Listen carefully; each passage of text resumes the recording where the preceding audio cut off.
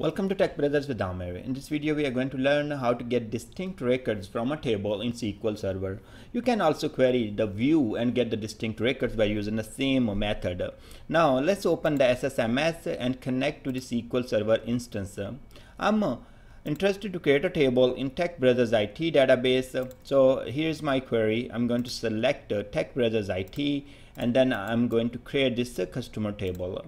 Okay, the customer table is created. It has columns ID, name and address. So ID integer and rest of them varchar. Let's insert some records. So I'm going to insert these values, ID1, name Amir and XYZ address, and then ID2. And here you can see that this is the same record I have already inserted. So I'm kind of inserting duplicate records, and you can see that this is unique record. And here I'm inserting two more records, but each of the value is a null. So let's go ahead and insert the values and come back and take a look on our table.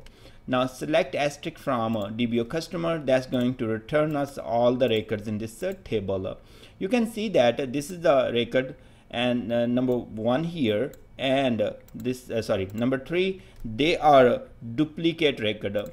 So what if we get this requirement where somebody say, hey, can you get me the distinct records or get me the different records?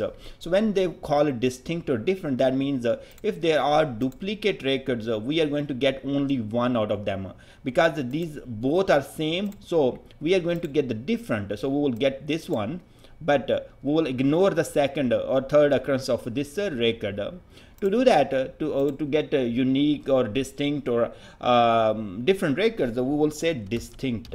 So only by adding distinct, we'll get the different records. So let's see, we should be getting this one, we should be getting this one and this one and this one. And I'm going to talk about this part, like either we should get both of them or we will be getting one. So here I'm going to show you what you are going to get. You see that we got only one, and where we all have null values. Then we got this record. There was duplicate, but that's ignored because we get different records or unique records in this case. If there are multiple copies, it is going to give us only one record, and then we have other different records. Now that's great, but in the previous video I was trying to show you guys null is not equal to null. So if I remove the distinct word from here and run this, and you see that we have null values here and we have null values here. So how SQL Server considering when we use the distinct here, SQL Server is considering these one the same values. That's why it is given us only one. So in the last video I was saying null is not equal to null. That's true, but in case of distinct, it consider the nulls equal to null. So that's why we get only one row when we use the distinct here. Now in the last video we proved that one, like null is not equal to null. I'm going to show you one more time. So let's say you have if condition here, say 1 is equal to 1, begin, print true and end.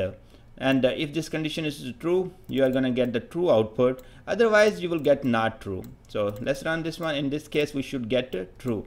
But now if I'll say null is equal to null, SQL Server, when you are making a comparison, it does not consider these both equal to each other. So null is not equal to other null. So if you print this one, you're going to get not true.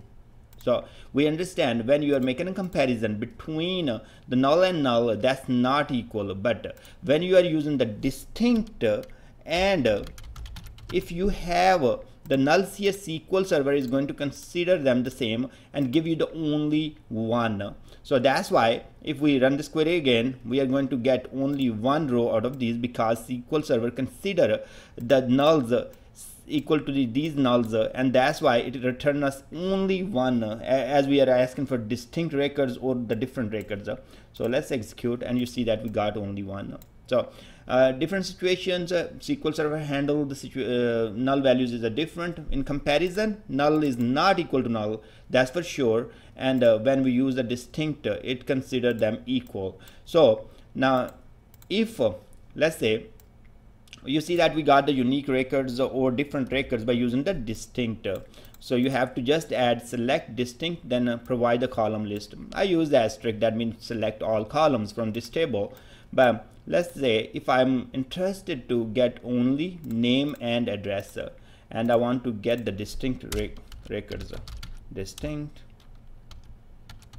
name comma address. That's all I have to say. So you use a distinct, then provide the list of the columns. If you want to use all of them, you can use asterisk, but I recommend using the column name itself here. Now we have Amer XYZ address and we have Amer XYZ. It is going to get only this one, and it is going to get this one, and it is going to get this one, and it is going to get this one. So we'll get the different records or unique records, so you can see the output. All right, so I hope this helps you to understand how to get the distinct or different records from the tables or the view by using the distinct clause or keyword in SQL Server. Thanks very much for watching, and I will see you guys in the next video.